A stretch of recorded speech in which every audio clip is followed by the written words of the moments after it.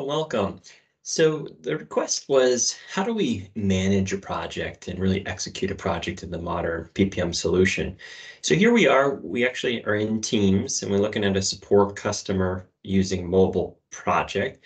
You can see that we have a workflow. This can all be configured to your organization, some project information that we're capturing, maybe to build from a project business case, any alignment or prioritizations that you have. Again, you could go ahead and look values up. This is dynamic, so you could have dynamic fields that are here.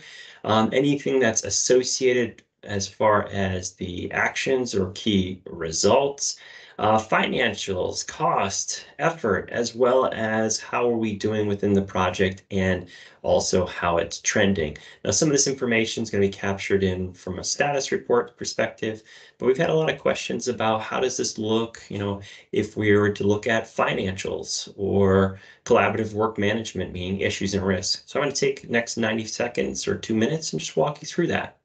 From a financial area, you can come in here and take a look at things that are budgeted, okay, for your organization. You also notice that I did have other buckets here from a forecast or even actual and benefits, whether you're pulling those in and copying and pasting them in from Excel or directly importing them from another tool, or you're managing it directly here. A lot of our companies and clients like to see a difference between op and CapEx. You can easily do that within the tool, and it's a nice landing place. Now, I will say this is not a true CapEx, OpEx model as far as your overall enterprise process that's happening. Typically, we see those being tracked at a much detailed level, whether it's within another tool or a very complicated or detailed Excel process that's out there.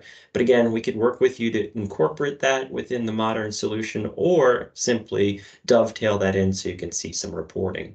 From a resourcing perspective, you can still do top-down planning here. So in this case, you could go across and look at Gavin or anybody else on the team and go ahead and say, how are they looking from a committed perspective across this tool? And again, you could come in and say, I'd like to do this in hours or FTEs or percent complete. It doesn't really matter. It's how you prefer to take a look at top-down planning. Now, continuing on as far as execution goes, now, quite simply, you'll have the plan either in a list, meaning a Gantt chart view or a more Excel tabular view or a board view. Now, either way, if you think about these projects, it's really up to you. It's just how you manage it. We did say Gantt charts, so I will show that real quick. That's just going to show our Gantt chart, and you can zoom in and zoom out, to your content and your delight here. Now, all the tasks that we're going to be seeing in here are transferable across your entire task network. So again, if you wanted to use the new Planner app and Teams that are out there, you'd be able to see everything in one place. Again, really up to you and how you want to interact with that from a task perspective, but this is where you can go in, take a look at all our tasks within our projects, see not only the assignments, but how are we doing, what the status is, and other things like that. You can also see that in a board view if that fancies your desire there. And you can go ahead and drag and drop this, whether you want the rows and the columns to be certain. Now, this is a particular view that we have, work by status. You can come in here and create your own views and save those quite simply. And then we talked about, okay, so that's great, but we also wanted to see issues and risks.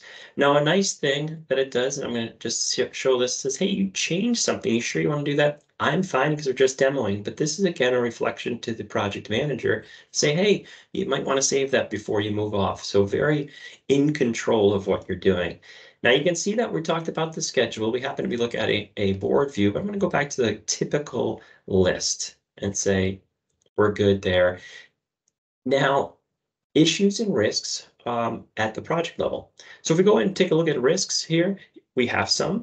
And right now, you can go ahead and pull those in from Excel. You can go ahead and just add a new item directly on here, but you're going to notice that we're actually going to assign some of these issues and risks. And now here's the nice true thing that is with this. So now these can be assigned. So now we can take a look at all of our tasks, all of our risks or issues that are assigned to us all in one place. And it's really convenient to do that.